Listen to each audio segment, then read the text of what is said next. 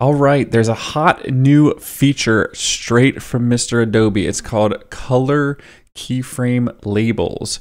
So what this means is you can basically take all your keyframes, you can right click them, you can choose a label color. How about this nice yellow color? That's kind of cool. But what does this really mean? Why is this cool? So just like how you can change the color of a layer, you can now do this with your keyframes. But why is this useful?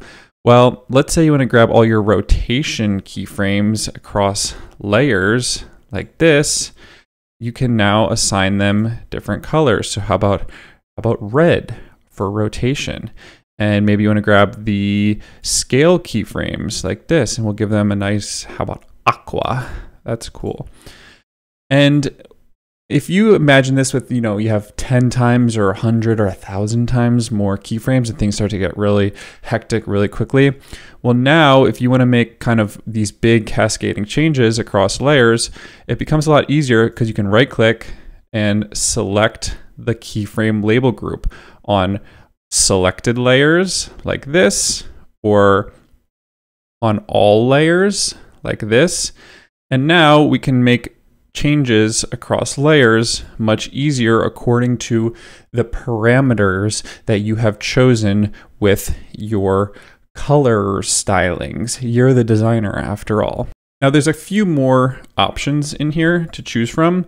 So you can see that we have visible keyframes on selected layers. So right now, if we choose visible selected keyframes on selected layers obviously just means the layer that we have selected. Visible keyframes on all layers obviously means all the layers available. However, visible keyframes means keyframes that you can see, right? Come on, guys, let's use context clues.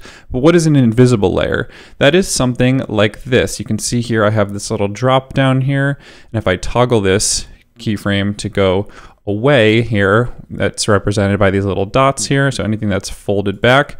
Now if I grab one of these keyframes and I select keyframe label group and then select only visible keyframes on all layers, now it will ignore those collapsed layers. So if I drop this back down, those red keyframes are not selected. So it's just one more element of control for you. Now, one more cool thing you can do is we can actually change the colors of the labels. So if I go up to the preferences here and I go to labels, we can actually change what these colors are. So let's say if instead of green, this kind of nasty puke green color, I want to make it a cooler neon green, and I want to call this like neo green, like in the Matrix, something cool like that.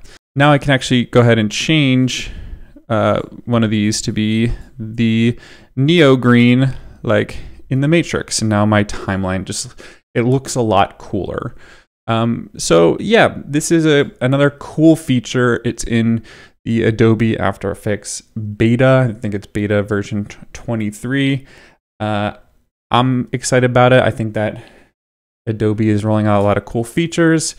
They are cranking them out now. They must not be on summer break over there at Adobe HQ. So what do you guys think? I think a lot of people are gonna say it's 22 years late, and I agree with you, but I'm still happy to see them not ignoring After Effects.